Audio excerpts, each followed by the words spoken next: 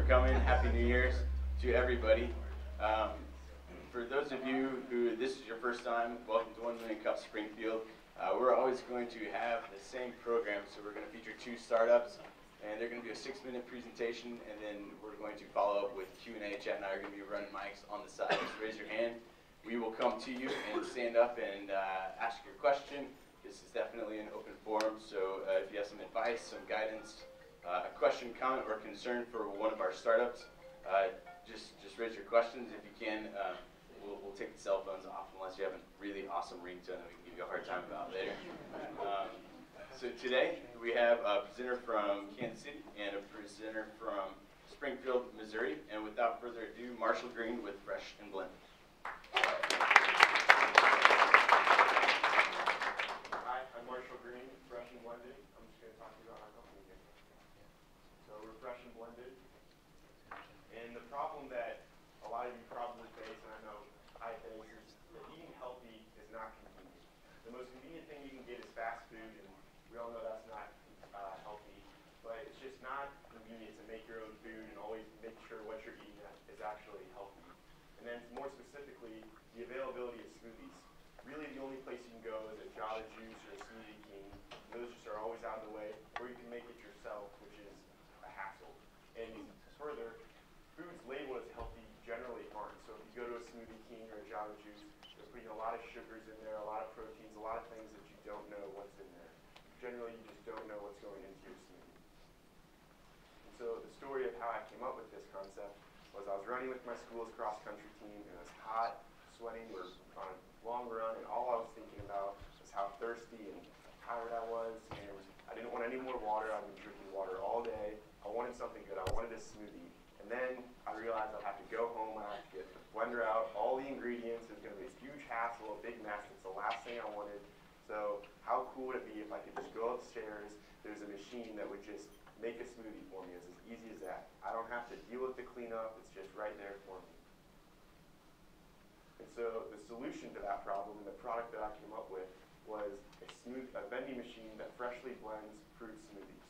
So in this refrigerated vending machine, you would have 16-ounce cups. These aren't 16 ounces, but you get the idea. With all your dry ingredients in the cup, you'd have your frozen yogurt on it, your fruit combinations, whether it's blueberries, pineapple, and mango, all your dry ingredients in it, ginseng, anything, all natural ingredients, in a clear cup so you can see there's no sugars, no added proteins. It's a very basic, very healthy smoothie. You see what you're getting.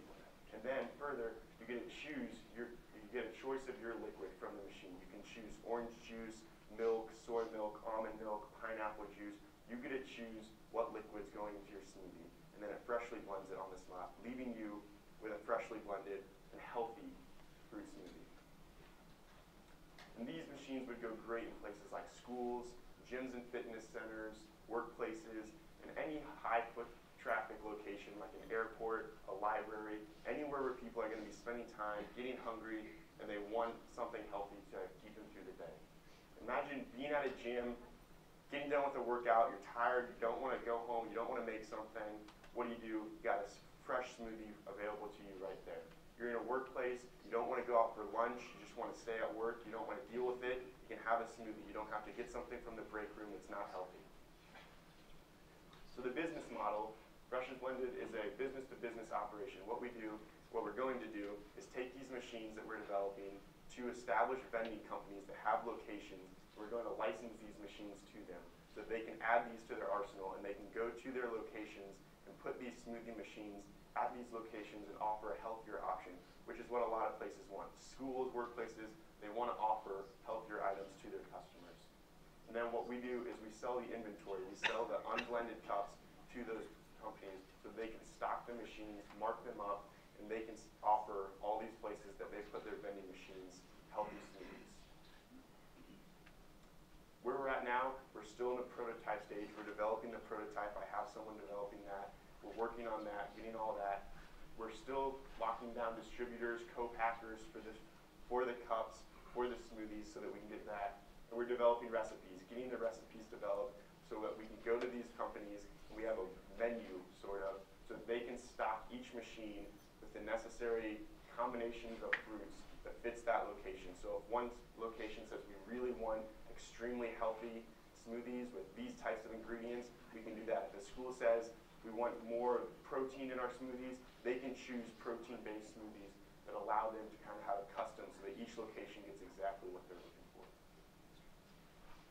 How you can help, talk to places that would be interested, talk to a gym, talk to your school, talk to a place like this that would like to have a vending machine in their break room. We're doing a crowdfunding campaign right now that you can get more information on, I think online on the 1 million cups. And we are still raising capital, so if you are interested and want to talk to them about that, and you know people in the area that have expertise in this industry, I'd love to talk to you about that. Excellent.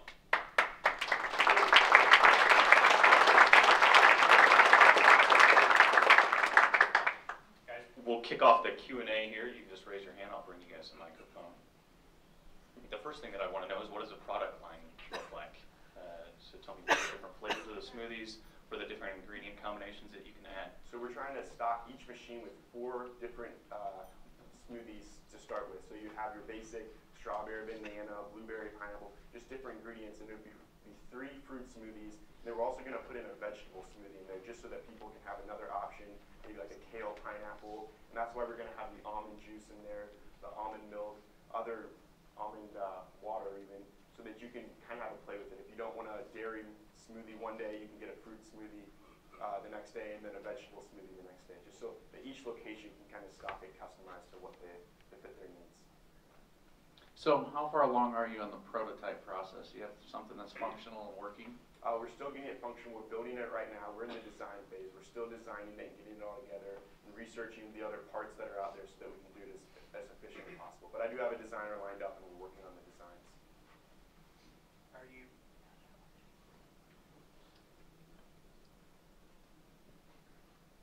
Are you working with a manufacturer on the equipment?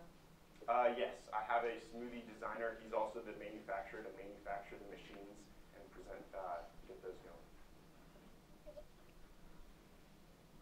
They had here at the Million Cups on 1210 a Philip Baird, and he had a company called Stingray Worldwide, and they were doing a similar type business, only for sports apparel and paraphernalia.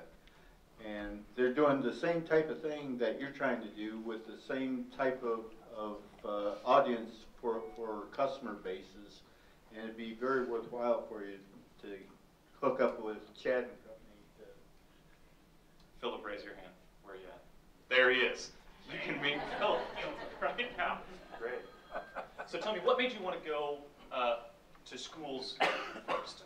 Is it because you've got a connection there, or you think that you can stick them in the school cafeteria, and what does that B2B model look like? Schools are already looking for things like this. A lot of high schools, whether they want to or they're being forced by the government even, they're looking for healthier options. They want to give students healthy choices, but healthy choices are rarely cheap. I mean, they're usually very expensive to make, and school cafeterias just don't want to deal with those high prices. But what a machine like this would do, and what schools would like, is they can put it there so if kids don't want to go out to lunch and get fast food since lunch periods are so short, they can stay in the school and just get a smoothie. So they're looking for these options. They want to have a machine like this, and there's just nothing like it on the market to fill that need that they're looking for. 2 questions, actually. Hello. Nice and hot there, buddy. Good job. You talked about fresh fruit. You know, time schedules are pretty necessity there. Do you have a scalability option that's going to cover that? Scalability that keeps the fruit frozen. So all the fruit's frozen. All the ingredients are frozen. So that really helps with the shelf life. So the shelf life, refrigerated and frozen. Yeah, it's machine. frozen from the time it's shipped, and the machine keeps it frozen, so that we don't have to worry about spoilage. Good. The second thing, you talked about giving them options of having either like a fruit smoothie or a protein smoothie. Is that 2 different machines? No, it'd all be in there. So in the pre-blended cup, it would have the label on it that says this is a strawberry banana, and it has the ingredients on the side of the machine so you can see, oh, what's in that. This is a protein blueberry, so you can see, okay, there's a little more protein. This one's vegetable with kale and pineapple, just so that you can kind of choose, and there's always going to be an option that you can Very good. And then last, scalability-wise, you realize that in this industry with smoothies, the ingredient list can turn into hundreds, if not thousands of different things. Right. Do you have a plan in place to cover that when it starts hitting you with all these suggestions that people are going to start throwing at you? Yeah, that's why we are trying to keep it basic. I mean, there's hundreds, if not thousands, of combinations of smoothies. We're trying to cover and we're talking to people, getting what people like in their smoothies so that we can appeal to the masses and keep it fairly basic. We don't want to start having 15 different flavors in the machines, but if the location says this is what everybody at our school wants, we're looking at that, but we want to keep it basic and appeal to the masses, not get overwhelmed with product development. We're going to start probably four or five different flavors, just to keep it very simple, keep it all happy. What's your price point? Is it set, or are they going to be a sliding scale based upon what you choose, or how's that going to work? It'll probably be a sliding scale. That's more up to the vending company on how big margins they need to make. Since we're business to business, we go to the vending companies and we sell it to them for $1.75, $2.60 at that margin, and then they can mark it up to adjust to cover their costs. We're trying to get the price point, our price point down, so that they can keep the price point selling it from the machine closer to $3, $3.50, just so that it can compete with other smoothies on the market. So does anybody else currently offer a smoothie vending machine?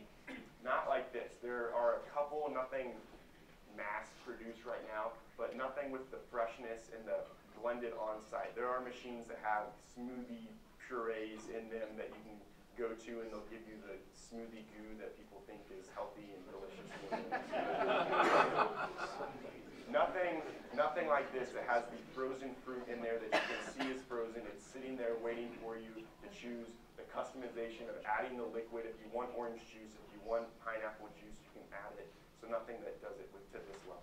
So do you guys have patents? Are you working on patents for certain parts of the vending machine? The machine will be patented once we get the working prototype made. We're going to patent that, patent the actual blending process, and then we're also going to patent the cup, because we want a cup that is specific to that machine that has to be bought from us, so that it doesn't turn into a Keurig fiasco where people are buying cups from other people.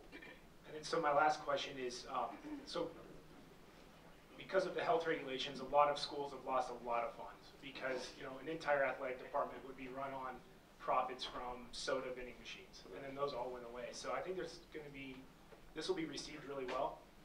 My question would be, I think your biggest challenge is educating the industry and your go-to-market and how you announce that, and how you get in front of schools and make them aware that you guys exist.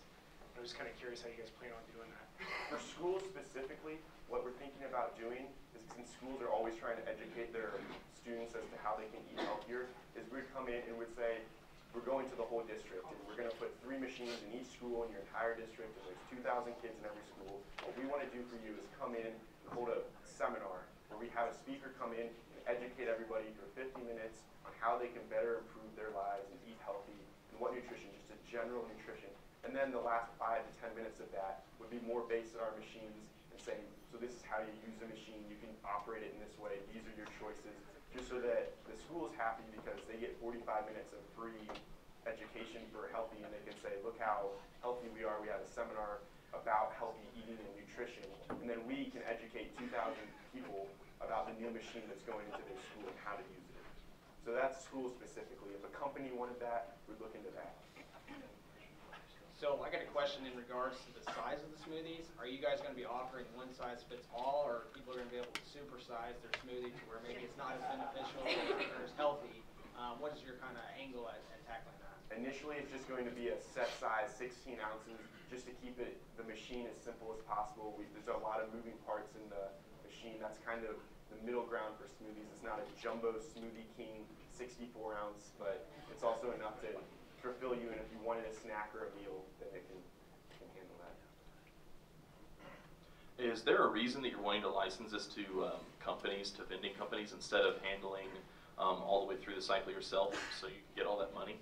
Yes, there's a very good reason about that, because in the vending industry, the location procurement is a lot tougher than people realize. Actually going to a school and going to a business and saying, here's a vending machine, it's not as simple as that. People, it's competitive, they have licenses, they're not going to put the machine in if it's another machine.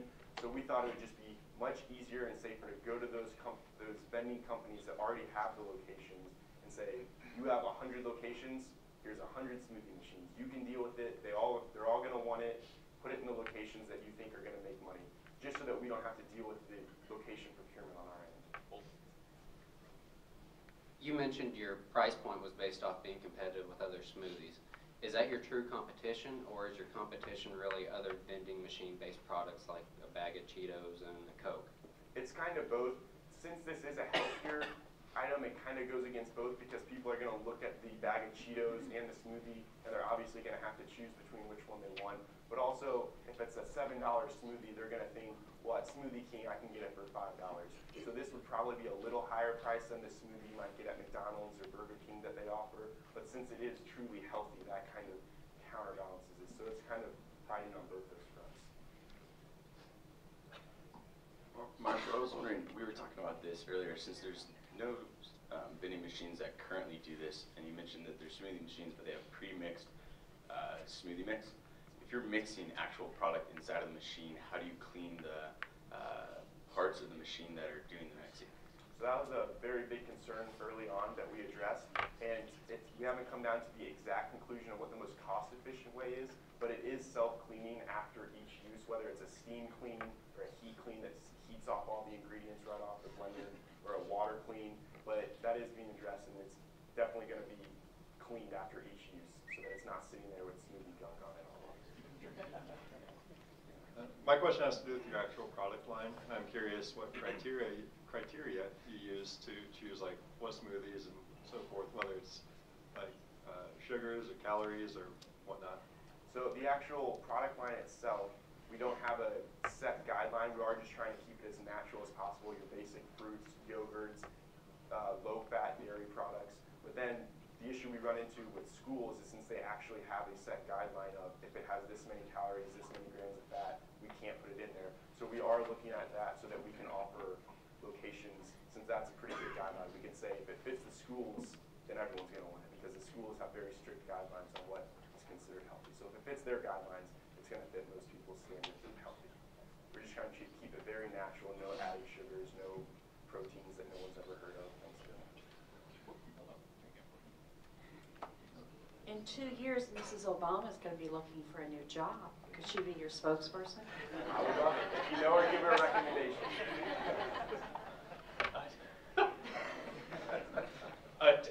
Take me back to the prototyping process. As we can't see a picture of the machine, and I think everybody's curious of what the inner working mechanisms are, and you may not be there yet. What has been the prototyping process for you? Are you putting things together with a thing in your garage, or have you found somebody to do it for you? I found a professional vending machine designer. He actually designs custom vending machines, so it fits falls in line exactly with what I wanted. But we've actually been talking. He's designing it, drawing up blueprints, and we're trying to get the capital to actually go forward and build the prototype and things like that. So what the prototype will look like, so it'll be a clear machine like you would see on a snack machine with a glass panel so that you can see the fruit, you can see your flavor options. And then you select that, and it actually dispenses the cup to you, so it's in your hand. So you know nothing's getting sneaked in after you bought it, nothing's getting put in there. So you have the cup, and then you put it on the blending tray, which is actually a table with a clear plastic shield. You pull the shield down, you select your liquid, say orange juice, and then it grabs the cup, pulls it up, adds your orange juice, and blends it right there on the spot and brings it back down, leaving you with this smoothie. It sounds like you have it pretty well conceptualized. What are the next steps in the prototype phase for you? You've got it all drawn out and in your mind, you know what it is, but how do you start putting pieces together and play with it? Capital. We're looking for the capital. That goes back to the crowdfunding campaign, running the crowdfunding campaign mainly so that we can get this working prototype so that when I go to investors, I can sit down and say, this is what it is. This is the machine. We got it all thought out. We need 10 of these. We need 100 of these. So that we can show them the machine that they're actually buying into. Hi, I think it's a great idea. Congratulations, and for offering a healthy choice for students in schools. My question is, with the lunch hour being 20 minutes, do you know what your output can be? Like how quick from the time they walk up, decide, to the output of the smoothie? Do you have an idea of the time? We're trying to keep it under about 1.5 minutes, which is longer than your average vend, just because it does have to disperse it, and then you have to choose it. Put it there, choose your liquid, and it has to take it up. So So it's a little longer, but we're trying to keep it under a minute and a half, closer to a minute, just so that we can get 20 smoothies made in the lunch hour. You keep saying you want to put it in places here like the E-Factory, places like schools and everything, like, and airports and whatnot. And all of those places have one thing in common. People walk through there that are trying to watch what they're eating. They're trying to count their calories each day. So on your interface with people, you consider putting like a calorie counter and whatnot, because the biggest complaint in high schools and stuff is when people playing sports and stuff are trying to count their calories. They can't go up to a vending machine, and then they just have to take a wild stab in the dark at how much that bag of Cheetos is going to have in it, or whatever they're buying. Have you considered putting a calorie counter, or like here's how many I want in my smoothie, and then like suggested smoothies for them, or anything like that? Yeah, so what we're thinking about, since there's kind of a customization with each cup, it would be hard to put it on the cup, but we're thinking about putting it on the side of the machine. If you got, since there's only 4 smoothies, these 4 smoothies have these nutrition facts, and then add this if you chose orange juice, add this if you chose 2% milk, add this, so that you can really see exactly what's going into it. You know your strawberry banana smoothie has this many sugars, and if you choose your orange juice, then it's going to put you over your sugar limit, so you should choose your pineapple juice, things like that. Yeah, I've got a question and a comment. One on your ingredients with the almond milk. How are you going to deal with allergens? You might just comment on that a little bit. Will you have to have allergen warning, or will your cleaning process make it allergen free between the different ingredients if you're switching between pineapple juice and almond milk? And then go back to the business model for just a second around the licensing of the machine. Then are you also selling the cups, or are you licensing the technology to create the cups? Will you be the sole distributor of the cups, or are you also licensing that capability? So the allergen, hopefully the cleaning process would take care of that. We would make sure that, that's hopefully, but if it doesn't, we'd make sure that it doesn't. And if it doesn't completely and there's any risk, we would have a warning that there might be bits of almond milk, or it's running through the same pipe that the almond milk ran through, the dairy milk. So we make sure that there's a warning if there needs to be a warning. And the licensing is we license the machines so that they can have the machines from us and our machines, and we are the sole provider of these cups. We want them to buy all their pre-blended smoothie cups from us, and we distribute to all of them so that they can choose from our flavor options. Everyone's getting consistently their strawberry banana smoothie that they love in the morning, always tastes the same, and there's no play with that. So they're buying all the cups from us. I had a question on, your prototype for your vending machine. Do you have a projected cost for what that prototype's going to run, as far as what kind of capital you're going to look to raise? The prototype itself costs $45,000 to get that built, to get that working and everything. But then the cost per machine drops down to $4,000 to $5,000, in the $4,000 range, which is right in line with what a new vending machine costs. A little higher end vending machine, but the actual manufacturer vending machine's cost is in line with what a vending machine should be. What are the regulatory requirements for this product, like specifically with the FDA and possibly USDA? There actually are quite a few regulatory things that we're running into. Just you have to get a lot of licenses, fees, make sure that it truly is self-cleaning. They want to know for sure that there's no food being left in the machine. There's no possible chance that anything's going to happen to that food. They want to make sure that the product people are buying is actually what they're buying. So that is kind of more complicated than your normal vending machines. Fresh food vending machines have a lot more regulations than just a bag of Cheetos being sold. You got it? Right here. To me, it seems like one of your big concerns will be cleaning the machine. That may involve needing plumbing or a water line. If you're going to keep the blender clean, to rinse everything out and have somewhere for it to drain out. Because most vending locations probably wouldn't have any kind of plumbing available. Is that something you considered? Yeah, and we actually were going with the rinse option, but then once we realized that people aren't going to want to install a vending machine, they want to plug it in, we got more away from the rinsing after each use and more to a kind of steam use or even a heat use. There are options that just blast it with heat in it, almost just vaporizes everything off of it, a heat option. So we're trying to get away from the water use in the cleaning process. Consider going with just the most popular blends and keeping them in a cup where there's no rinse process. You blend it in the same cup that you deliver it in. Yeah, but then the juice that would be in there would be, people want it to be blended on the spot. If they don't want it to question, was that blended 2 days ago, was that blended a week ago? It kind of gives the natural, freshly made feel back to the consumer. People can look at it and say, this is what I'm getting. It's blended right here in front of me. I'm practically making this smoothie. It's right there. It's a very fresh made smoothie. What if the frozen ingredients are in it and it's a clear cup? That's what we have. Okay. Yeah. They're just choosing the liquid added. I'm just concerned about the amount of time that you said that it would take to mix this up, because being in the school sector, it's such a time crunch, and looking at the time format that you've got, probably maybe only 10 or 15 people could possibly get one of the smoothies during a lunch period, and you're looking at 4 to 5 periods during the day. Yeah, that's definitely something that we'd have to take into and see if we can get that time down, see where we can get some numbers down and see if we can get that more in the 30, 45 second per blend range, so that we can do that. Well, Marshall, in conclusion, tell us again, there's lots to do from prototyping to funding to cleaning mechanisms. What is the number one thing that you want us all to walk away with when we're thinking about Fresh Blended, on how we can help you move to the next step? So, unless anyone's a vending machine connoisseur, talk to your locations. If you go to a gym, if you go to a school, talk to them, let them know there's a healthy option out there. If you know co-packers and distributors that would deal with this, that's kind of where we're getting stuck, is finding a co-packer that's able to do this. And also check out the crowdfunding campaign that's on 1 Million Cups and see if that, spread the word on that, just get the word out there about that. Excellent, thank you.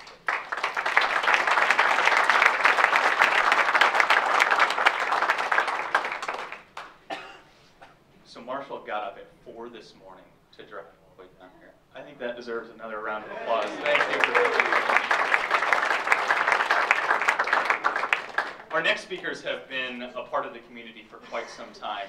They've been in the makerspace, and I've never seen a couple so passionate about what they do. But before we transition over to you, I want to give you guys a highlight of what's going on in our community right now. Right after the event today, after you get done swarming our excellent presenters, in the room next door, Jeremy Adams and Verve is having Idea Wake Up, and they've got a featured presenter from Verizon. It's going to be focused on kind of an Internet of Things. If you have a software, if you have a technology that relates to mobile carriers and they need to communicate, this will be the time for you guys to go in there. It's going to be something a little bit more intimate, kind of a round table, lots of opportunities for participation. The Dream It, Make It, you're going to get more information on this in just a minute. They've already sold out one show, right? And then you'll have another show Saturday at noon at the Moxie. So if you're interested in learning even more than you learned today from Heath and Stacy, then you'll get a chance to do that there. And then Startup Weekend is also going to be this month, and that's January 23rd through 25th. First, I have to give a shout out to our very, very generous sponsors. Without asking too hard, we were able to raise a lot of money to make this a really, really good event. And we were able to take the tickets from $100 down to $25 for each of the participants. So first, a round of applause for the E-Factory and for Million Cups. If you go to Startup SGF, you'll be able to find all of the information there. If you're interested in participating, you can get a 50% discount using the promo code 1MC for the E-Factory since you were here. Or if you're just interested in seeing the pitches, Startup Weekend is an event where teams form on Friday and they've got 54 hours to create a company and then present to a panel of judges, and they're coached and mentored by the leaders in our startup community. If you're interested in getting involved as a coach or a volunteer or a mentor, warm bodies are always welcome. Or if you're just interested in seeing the pitches, you can RSVP a free ticket. We were able to make all of those free for January 25th, which is Sunday evening. I think it'll be about 6 o'clock. Without further ado, I'd like to introduce Heath and Stacy Russ with Dream It, Make It.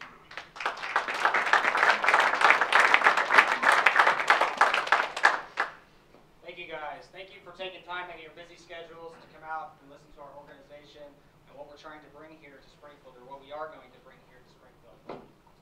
My name is Heath Rust. I'm an entrepreneur, and I've been an entrepreneur for a long time. I also own my own company. I've owned my own company here in Springfield for going about 8 years now. We're a managed service provider here in Springfield for small businesses, and I work for a Fortune 500 company here in Springfield as well. I have a bachelor's degree in network and communications management.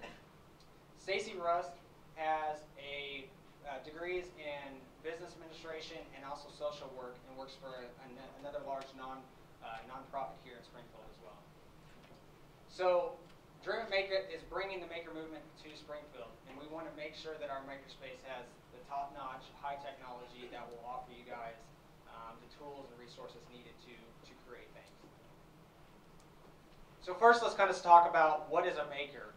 So as we hear maker, everybody kind of has that notion that, well, I'm not a maker, but everybody is a maker at heart. So you'd be surprised by, if you give people the resources that they don't normally have or the tooling that they normally don't have, they are makers at heart.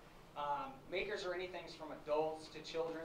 I mean, it could be even children that are helping their parents create a meal, or an adult that's trying to make a prototype of something that's not already out there on the market that otherwise would not have availability to actually a chance to actually create that without having a makerspace like we're going to have here. So what we're seeing is people are creating less or creating more and buying less. As we are such a consumer-based societies these days, we're getting away from our roots of actually creating things and making things and having that inspiration of bettering products that are out there in the market and innovating that. So our makerspace will look similar to those pictured. It'll be an open area, and it will be a place for makers of all ages to come for collaboration and creation. Makerspace members could come in and work on their project by themselves, or they might choose to connect and collaborate with other members. We will promote community collaboration by hosting workshops and classes where attendees can come in and learn to make something together. The classes will be low cost and will be open to the community, and memberships will be $50 per month or $10 for a day pass. They're similar to a gym membership where you come in and you pay to use the equipment. And also similar to that is with a gym, yes, you might have some weights at home that you use to work out, but you also pay for that gym membership because of the benefits you get from actually going there. With a makerspace, you might have some things at home that you can make things with, but there's so much more to gain from actually going to a makerspace, having more resources and more opportunities for collaboration. So our mission is to create a community of creatively driven individuals who will learn, teach, create new opportunities, and inspire others to do the same.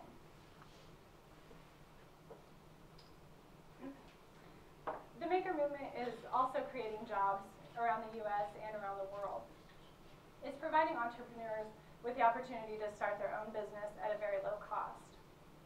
One example of this is when we visited a makerspace in San Diego, they told us about one of their members who she had purchased an inexpensive cutting board, brought it into the makerspace, and laser engraved some personalization for a gift for one of her friends. Her friend really liked it, and she in turn wanted to buy more to give as gifts to others. And so this kind of started a trend, and people kept wanting to buy her cutting boards. She now owns 2 laser engravers herself and makes these personalized cutting boards full time. As you can see from this infographic, the maker movement is rapidly growing around the United States. In 2013, venture capitalists pumped $848 million into hardware startups, which is nearly twice the prior record of $442 million. This shows that investors are wanting to put their money into the kind of businesses that are starting in maker spaces. The White House is also taking notice of the maker movement. In 2014, they had their first maker fair at the White House, and President Obama actually calls the maker movement the next industrial revolution. So makerspaces are just at the tip of providing innovation to community. I'd like to kind of start off by kind of highlighting some different companies, some successful companies that have actually started from makerspaces and have grown to be very large companies today. The first one I want to kind of point out is most of you may have seen, heard about, or even touched or even used is a 3D printer called MakerBot. That started actually at an NYC Resistor, which is a makerspace in New York City. It has grown to be a $1 billion company as of today. The second one that we kind of like to highlight here is most of us have probably ran into this or seen it or even utilized it in our own businesses is Square, which is a credit card reader. That was actually, most people don't know, but that was actually prototyped at a makerspace here in here in the United States as well, because it let them cut costs so much to make that prototype. And so they have grown also to a successful company of being over $3 billion from just starting from a makerspace. And if they would have never had the resources and tools, they probably wouldn't have been around today because it was going to cost them so much to actually produce that. So let me kind of get everybody's involvement here, as I know that we're all kind of getting jittery from the coffee that we had on Big Mama's house, or Big Mama's. And so let me ask you guys, has anybody here ever had to go through the reins? And I know some of you probably have. Has anybody ever gone through the reins of actually creating a prototype of the costs associated with labor and all of that stuff? So some of you have. For the ones that have, you probably know, or you know, the costs associated with actually making something, of creating something, making a prototype. It can be very, very, very expensive and can take a long time for you to actually see that physical object. So to give you an example, what kind of spurred a lot of this intuition between us two was I had an idea to create an invention. This is actually a scaled down version of it, but it was going to cost me almost $20,000 to make this prototype just to see it. And that's counting the cost of the AutoCAD drawings, to the labor to produce it, and also the castings and the moldings to injection mold this thing. It was going to cost almost $20,000. Most people would turn away and run. They would not want to try to make something and inspire others to build upon that. With our makerspace, what that would allow everyone to do is I could create this exact same thing and see it in less time for under $1,000 and get collaboration with other members to improve this. When you create it yourself and you go through prototyping, you don't get that collaboration. They just take what you have and they make it. Well, if you make it and it doesn't come out like you think it should, then you don't get that collaboration as you get from our makerspace. So we're seeing a big trend of, again, of people making more and buying less. So some companies I kind of want to highlight here that we think it would be very beneficial for makerspaces, and not only just companies but other businesses throughout, is to offer R&D, so research and development. A lot of companies they may have R&D departments, but they don't want the normal day in and day out people to make failures. So we want them to have them opportunity to come to our makerspace to create failures. I mean, we all learn from failing, but we also want them to have a place to where they can provide that added benefit to their employees, and not just the health benefits or the paid vacation, but also on top of that, add that opportunity for people to come out and create. So they can make their business more efficient or make something brand new that their company can sell that's going to make them lots of money. Another part would be kind of talking about with the educational system. So when we're talking with the universities or Springfield Public Schools, is getting the kids involved, or even the young adults. It's not just about adults and entrepreneurs, it's also about getting the kids back to actually utilizing some of the tools and resources to get their hands and feet wet of creating things instead of just consuming everything. So we feel there would be a big part of the educational system to actually take part in this and just get the community involvement with that.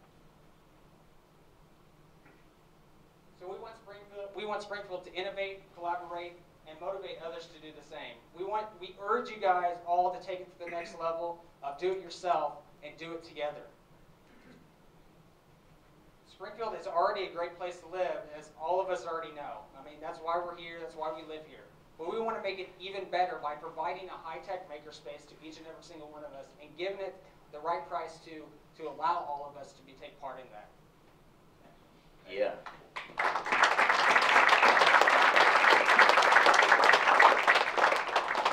So Heath, Springfield's got a strong backbone in manufacturing, and as we look at our community and we try to find what are these niches that we already have existing that we can take advantage of, it seems like we're far overdue for a makerspace, and it seems like we have a lot of stakeholders who could really benefit from this.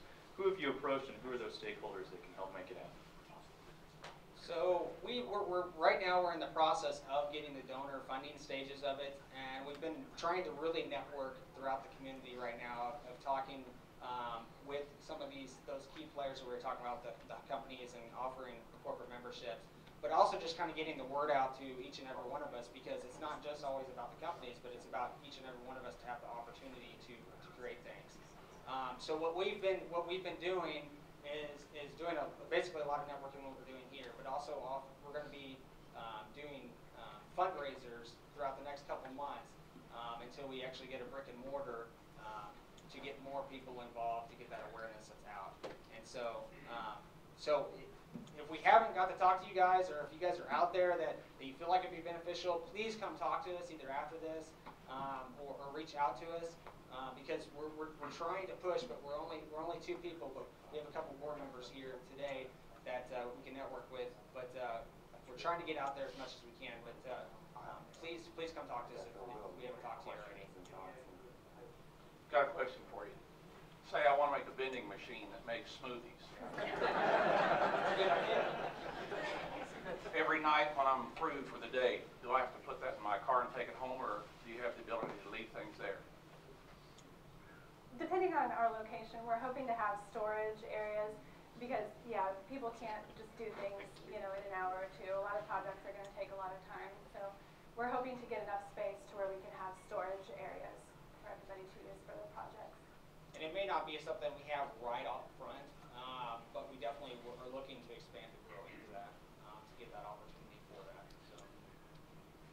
Heath, I understand you guys are a nonprofit, so the startup capital will be primarily from corporate sponsors.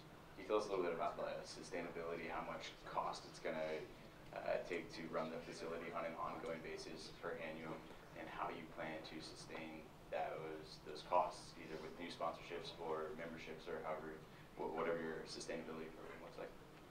So we're needing to raise $200,000. Hoping to do that within the next 6 months, just so we can get the makerspace open and operational. And the membership pricing of $50 per month, our goal is to have 100 members within our first year. And so as long as we get that 100 members, and we're expecting to grow by at least 50 members per year for the first few years at least, and then I'm sure it will kind of slow down. But the pricing of the membership will keep us sustainable as long as we can get the donor funding for the actual startup costs. And we do have a fund set up at the Community Foundation of the Ozarks to where donors can contribute there. And also to add to that is with the membership, as she was mentioning earlier, kind of like a gym membership. There's no contracts that are associated with it, but you can also come in for a day too. It's a $10 pass, and that'll actually allow you to come in. Now, some people have the questions of, well, can we just come in and use any of the machinery that'll be there? Yes and no. So it really kind of depends. If we have, a $100,000 laser cutter that's there, we don't want someone coming in off the streets that knows nothing about it and coming in and breaking it for everyone not to be able to use it.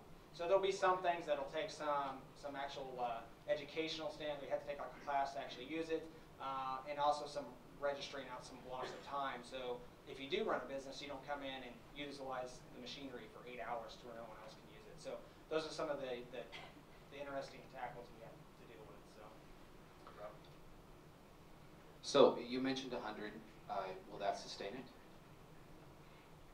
Yes, as long as we're expecting to grow as well, but yeah, with the 100 starting members, as long as we can keep that base, we will be sustainable. So have you considered pre-selling memberships? We have. I would buy. We've thought about it. We're not sure how it would go over. So yeah, that would be something we'd definitely be interested in. And it's kind of just getting the personal donations. We could do something to where if you donate a certain amount, you would get your that kind of pre-registers. You get to do your first month or 2 free, or however. Yeah. With the maker community growing in a lot of places around the United States, is there a network between them where, say, you create an idea here and it can leverage it to where maybe get from the right investor and or the right industry to help take it to market? Sure, and that's a great question, Jeremy. Thank you for asking that. But so let me. There's kind of 2 parts I want to kind of touch on that. So the first part is with our makerspace. Initially, starting off, we may not have the tools to get everything to market, but that's what we're looking to get either partnering with other places, other companies here in town to get that to market. So say they come and create a prototype, at our makerspace and actually want to put it out on Kickstarter or some kind of crowdsource funding and then make it into a business, well, there's a lot of stuff in between that from making to making a sustainable business. So we want to actually partner with some companies here in Springfield to allow that to happen. Let's get back to your question in regards to makerspaces collaborating with one another. That is such a huge resource with the maker movement. We've talked to a handful of different makerspaces throughout the United States to kind of hear what they ran into and some of their do's and don'ts. And they have been very transposed, they've been very open. And it's a very open source movement within the maker communities that we are able to get a lot of good resources and ideas from other makerspaces that they maybe either failed on or seen that's been very sustainable for them. So yes, there is that collaboration. And if you ever go to a maker fair, that you can see that collaboration between the maker spaces throughout that area and working together. I've done some prototyping, design, and manufacturing, and my question is, some of that is a little beyond. I'm going to take a few hours to figure this out.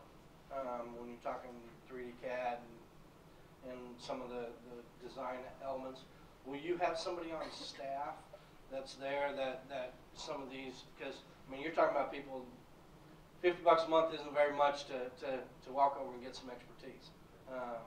So will you have somebody on staff that will help that process, or how does that work? To begin with, we probably won't be able to pay a staff. We'll have volunteer mentors who are skilled makers within the community who want to be a part of the makerspace and want to help others. So they, will volunteer their time to help others. And as we grow, obviously pulling on some more of those experts that'll help out within the community and so forth. But if you've ever visited other makerspaces around the United States, you'll learn that there's a lot of volunteering that goes along with it. And I'm not saying everybody should work for free, but once you get into that space and get into that inspiration of working with others, like-minded others, like entrepreneurs like ourselves, you'll be very shocked of how much people want to just explain something that they know that they may not have had a chance to do it maybe at their work or in their social life. So yeah, we plan on to grow into that. Okay, so someone has a really unique idea, and they come to your makerspace, they develop their prototype. You guys provide a really good solution for that. Now they want to look at manufacturing that, maybe mass manufacturing, go to market with something like that. Have you guys thought about, as an additional revenue stream, maybe having a network of local manufacturers or manufacturers that are able to help out with overseas kind of sourcing of manufacturing, and then where you guys would get some revenue share for any business that you guys are able to refer to them? Because I can see part of what Stingray does is we help businesses source overseas manufacturing, very turnkey, which is kind of hard to do. And so I can see a lot of value in partnering with you. So if someone says, hey, I want to produce a lot of these now, you guys steer them my direction, and then you guys would get a referral, whatever that might be. But it might be an additional revenue stream to explore. That's a good question. So yes, we are looking to hopefully maybe partner with some of the local. I mean, we try to keep it local as much as possible, or refer to them if need be. But yeah, so yes, we do plan on doing that. So that's kind of one of the other big hurdles that we have to try to get over is offering that to the people that are there, because like what you're saying, someone can create something and it's like, well, what's going to stop someone from taking my idea and stealing it and running with it? But if you look at makerspaces, majority of makerspaces, with the open source movement, it's not necessarily. We try to urge people to take that idea that maybe I have created to make it better. Because if we don't, we're at a standstill. I mean, if we don't ever try to make something better or make that open, Dale Doherty, which is the creator of Make Magazine, said if you can't open it, you shouldn't create it. So, like for instance, if you're creating things that have proprietary bolts or proprietary screwdrivers, then you don't necessarily get that maker movement feel, that maker movement at all with those products, because you can't open them up to explore. So it's not necessarily about making; it's about learning too. And so we're seeing that transition coming back to where it's allowing people to open.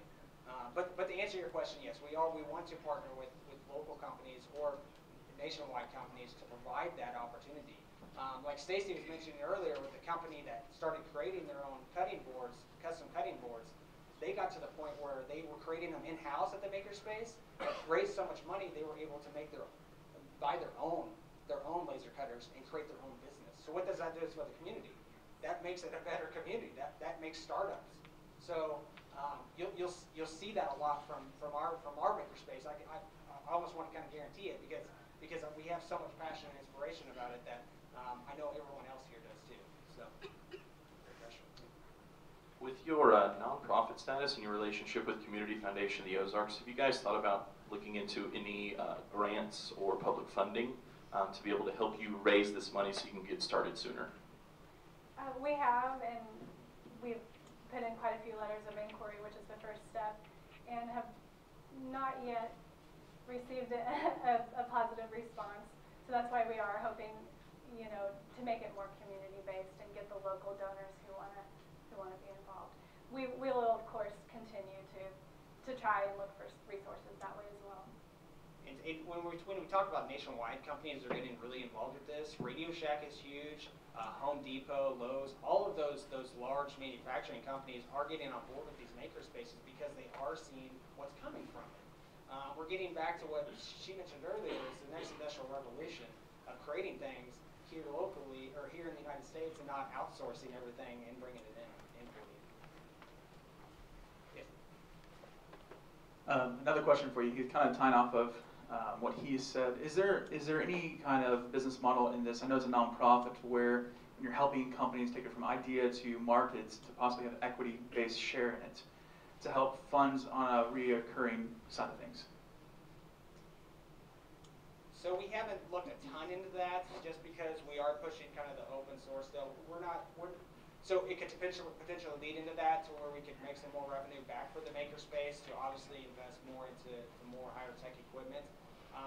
There's actually a trend with makerspaces that we're seeing now that we hope to incorporate in ours is kind of being a go-to for people that have ideas but don't want to create it. They just have the idea. And so they come to us and we create the idea for them and maybe do a kickback for them and maybe sell that product online or whatnot. So there's only very, very few companies out there that are makerspaces that are actually doing that, or companies that are doing that, but we're hoping to incorporate that into Springfield too.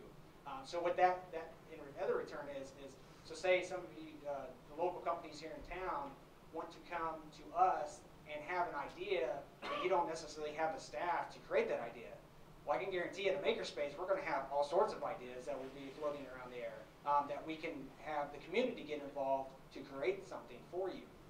So what that would do is we could post out special projects to where the people that are makerspace or that are members at our makerspace can collaborate with one another to create something for a local company in town and have that self-respect that, hey, I helped create some of that stuff for the company.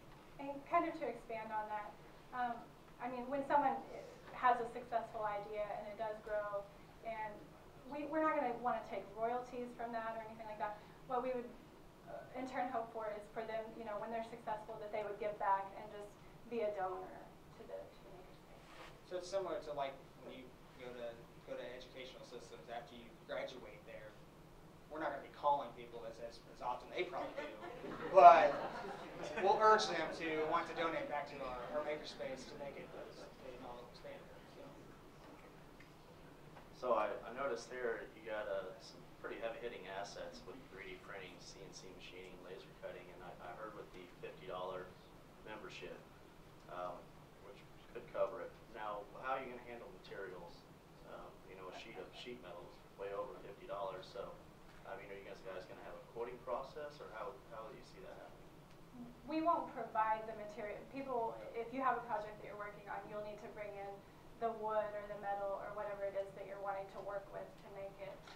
We'll provide the basic tools and equipment, but as far as the materials to actually make the projects, people will need to bring those in.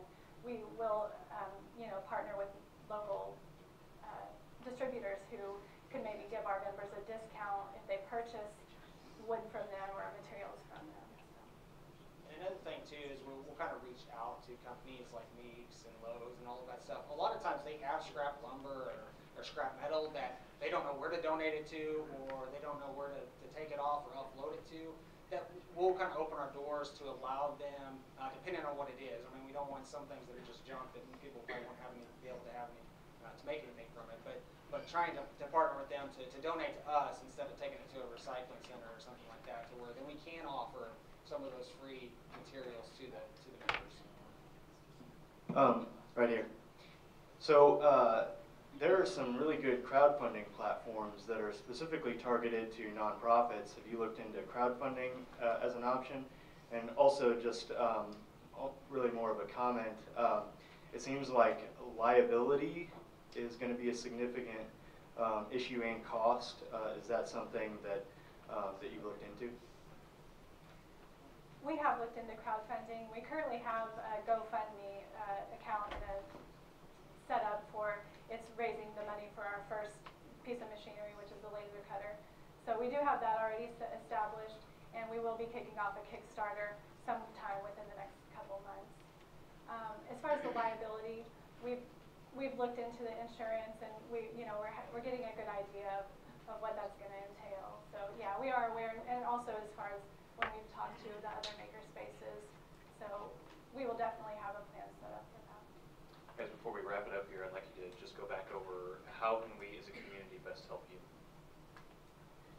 As we've been talking about, funding is definitely our #1 thing that we need. We need local companies who want to partner with us, and even individual donors who want to be a part of it. We do need space. We've looked at a few locations around town but haven't narrowed anything down yet. So we're looking for around 5,000 square feet to start with. So we will also need makers. We're going to need skilled makers who want to come in and assist the other people who aren't as skilled at using a piece of machinery or at making something to help them. And then we need everybody else to stay in touch with us, follow us on Facebook, on Twitter, and join as members once we are open. And then we need accounting and legal assistance because we do want to make sure that we're covering our liability, that we're doing everything correctly and following all the correct procedures. So to kind of end it, guys, we really do appreciate you guys coming out to listen to us. As much exposure as we can get to the community, we love to do, and try to get you guys educated, because a lot of people just don't know what the maker movement is, or may have heard about it but don't understand it. So we do urge you to come out this Saturday to learn more about the maker movement. It is a free showing, so there's no cost associated with it unless you guys want to donate, which we urge you to do as well. But it is free, and like we mentioned earlier, the first showing is actually already reserved out. So we've opened up another one as well to give it out to more of the community and so forth. So thank you guys for coming out today. Thank you 1 Million Cups for having us out. And if you guys have any questions, please feel free to stay around afterwards and ask us. We'd love to. Awesome.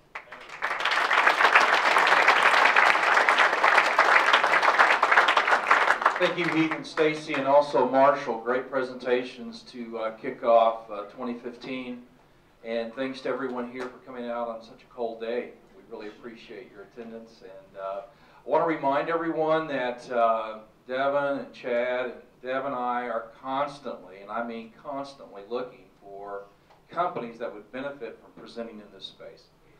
So, it seems like I ask this every time I get up in front of you, and I'll continue to do so. But if you know somebody that will benefit, please go to our website, 1 Million Cups Springfield, or have them contact myself, Chad, Devin, Deb, because we'd love to talk with them. So again, we'll see you next week. Thanks for your support.